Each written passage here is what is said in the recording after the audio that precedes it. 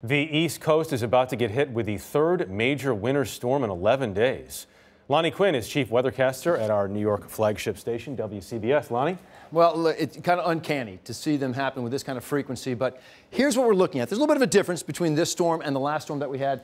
Okay, the path right now is going to take it further offshore. The last storm pushed right up close to the coast. By being offshore, more offshore, inland areas into New Jersey, the Hudson Valley, it's more of a nuisance snow. It becomes plowable around portions of Long Island up into the Connecticut River Valley, and then it's a major storm from Boston up into Maine.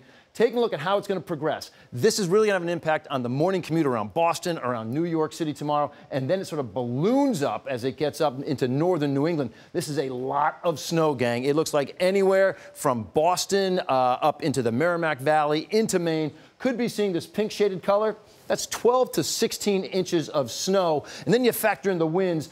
Boston, Cape Cod, you've got the possibility for some blizzard conditions as those winds could possibly be up to around 60 miles per hour. So, Jeff, here we go with another one for the Northeast. Nor'easters just keep coming. Lonnie, thank you very much.